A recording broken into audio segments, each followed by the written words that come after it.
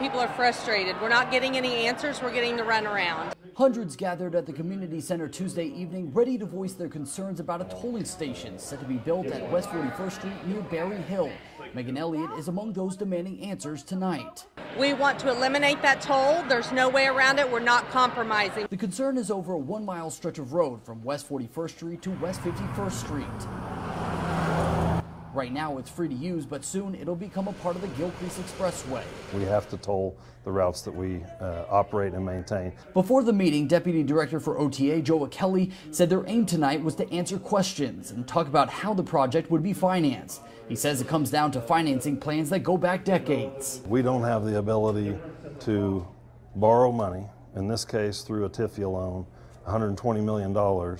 That we need to pay back, and then we put also an additional $125 or so million of Turnpike Authority cash into this project in order to deliver it and not be able to receive some revenue back in the form of tolls. Kelly says the toll at 41st Street is needed to pay off the project, and there's no way to exclude it from the rest of the Turnpike. Still, those within the Berryhill community are making sure their voices are being heard loud and clear. I mean, why are we doing this? The best thing that we can do right now is just keep pressure on them and let them know that you guys work for us. You guys got to do something for us. The tolls will be cashless, paid either through Pike Pass or the pay-to-plate program, which OTA says will cost twice as much. Rates will be decided on May 24th.